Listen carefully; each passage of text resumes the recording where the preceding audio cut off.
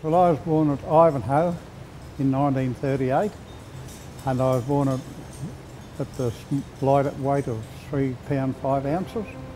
At those times the planes weren't pressurised and they couldn't fly me out to a bigger hospital, so that was when Nancy was offered to bring the gear down in a little plane and virtually saved my life. He now has 8 grandchildren and is very proud of the fact that they wouldn't be here if I hadn't flown the equipment out that saved his life in 1938. She's a bit of a character, the old dear. When she saw me, I was all wrapped up in a clothes basket of all things, and she looked at me and she said, "My God, look at that. It's like a drowned rat, isn't it?" And that was me, yes. I was actually the first woman to ever fly professionally in Australia, but some of the doctors wouldn't fly with a woman. I got the title for my book from a man who had ordered a car to get him to Charleville, and they said, "Here, take the phone, get some landing instructions." So I took the phone, and he gasped, "My God, it's a woman." Well, that's the title I gave my book. No landing strips at all.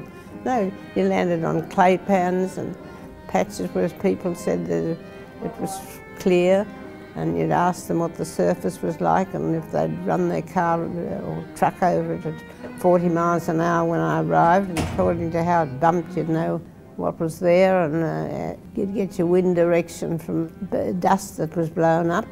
It was amazing what you could land on.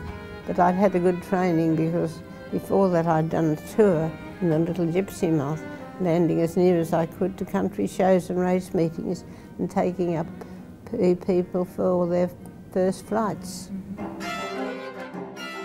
We didn't have maps, we didn't have anything no radio. You follow telephone lines if there happened to be one, and they were pretty rare, but where 2 fences meet, that's a very good point to note as on route. We flew very low, about 1,000 feet. If you get lost, you always turn to pick up a river if you can, either the Darling in my case or Paroo. You just learn to navigate by things that exist, where there are bunches of trees, where there's timber, where there's open country.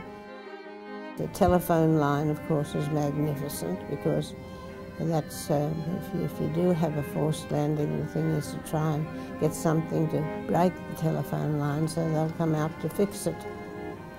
Because we've got no other way of communicating with them, because there's no radio in any light aircraft in those days.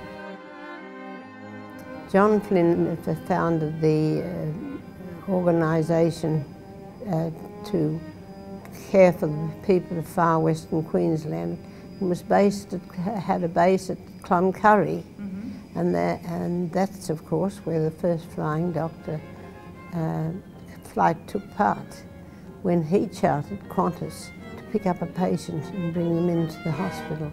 But I knew him quite well. He was more or less a father figure to me, and we talked about the mantle of safety that he wanted to throw over the thousands and miles of Western Queensland. Little did he realise that it would one day be thrown over the whole of Australia, including Tasmania, where they're very proud of the fact that they can reach anywhere within Tasmania in 20 minutes from their base.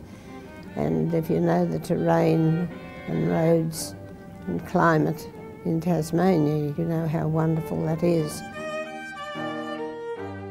Without the flying doctor, the backcountry, well, it'd be a loss, because no matter where you go on a road or anywhere these days, you know the flying doctor's behind you.